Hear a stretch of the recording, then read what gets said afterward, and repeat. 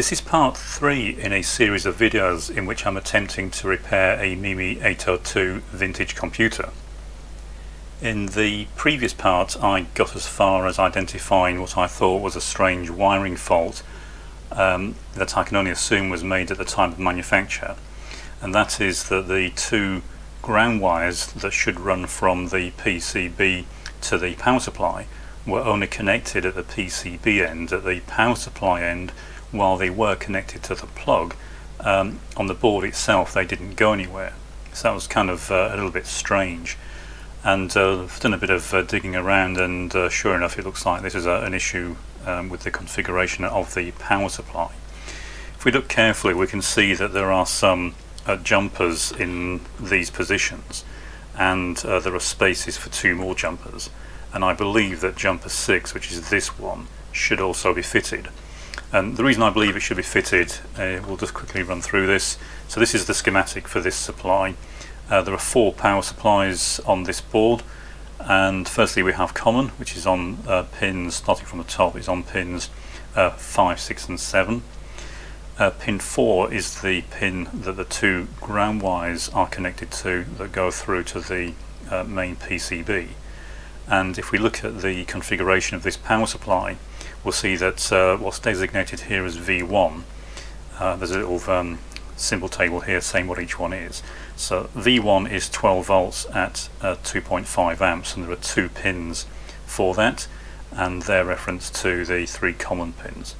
And V2, which is the next 2 pins up, are 5 volts at up to 6 amps, and as I say, there are 2 pins, and again they're referenced to the 3 ground pins, and they're the ones that go off directly to the floppy drive connectors, and they were fine, they were giving the right voltages. We then have a couple more outputs. We have V3, which is shown as 5 volt at half an amp, and on the schematic this particular supplies this one, and it's floating, and the way it should be connected, I believe, is there should be a link that goes from this pin, which is pin 4, through to common. So in other words, that's jumper 6. So this dotted line here represents jumper 6. And then we have the 4th supply is 12 volts at half an amp, and that's the top 2 connectors. And on the wiring loom there is a link on the plug that goes from pin 2 to pin 5. So that all makes sense. It just means that ground on the 12 volt supply is connected directly through to common via the wiring loop. But without this link there is no connection to ground. So this dotted line here is the wire that comes from the floppy drive connector, goes directly to common, and the bottom dotted line is the wire that goes through to the PCB. That's the ground wire that goes through to the PCB, but as you can see at this end it's only connected to the positive terminal of the 5 volt supply. But because the negative of the 5 volt supply isn't connected to anything, then this pin is effectively floating, which means that this ground line is floating as well. So what we need to do is fit this link. So all I have to do is fit jumper 6. I believe it should have been in there to start with. It hasn't been removed. If we look over on the back of the board, it's this position, so it's between these 2 points, and you can see there's nothing been removed. That's just manufacturing. This is how it would look immediately after a solder flow process. So it's not, I don't believe it's been removed, I just think it was omitted, or this is a replacement power supply that hasn't been properly configured for this unit. So I'll go away, I'll fit this link, I'll get the chassis back on the bench, and we'll retest it and see if we're finally getting power going through to the proper connector. Okay, so I fitted the jumper. It's jumper 6 that you can hopefully see, and that will now connect the 2 ground wires going to the main PCB through to the master common on the power supply unit. So that's across this point, these 2 points here. I'll get this refitted to the chassis and we'll retest it and see if we're getting power going down the power cable. Okay, I've got the power supply reassembled. As we saw, the link is now fitted. got it all reconnected to the chassis, and I obviously do not have the floppy drive plugged in, but I do have a dummy load plugged in, because without the floppy drive there, this is needed for the power supply to operate correctly.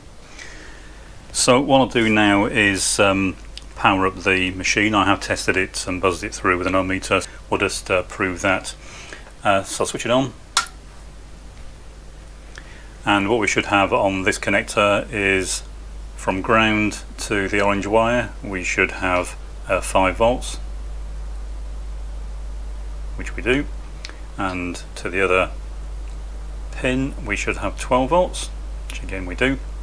I'll leave the ground lead plugged into this terminal. That's our ground reference point. And now looking at this connector, which is the one that previously we didn't have any power going to. Before we did have a reading on here referenced to this point, because that was actually referenced to ground, and so that was reading fine before. But what we didn't have is anything if I use the ground reference on this connector.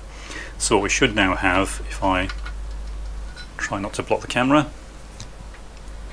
is on this connector, if we go from ground, I should now have 5 volts, which I do, and it was reading nothing before, it was just floating.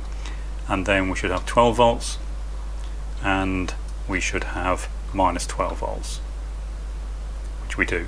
So they're all now fine. They're at the connector. I've checked the main board, so what I'll do now is get this plugged into the main board, and I'll try powering up the board for the first time. Okay, so I have it all plugged in. I haven't bothered putting these ribbon cables in just yet. They only go to the back panel, and there's nothing plugged into the other end of the floppy drive cable. But I have checked everything else. I have taken the DRAM out and tested those. I know that the ROM works. I've read that just to make sure I've got an image of the code before I do anything else. I've done some basic checks on the board to make sure there are no shorts, but that's as far as I've gone. So I'll now try and power it up. I'll be checking the supply voltages and the current that's drawn, and we'll see what happens.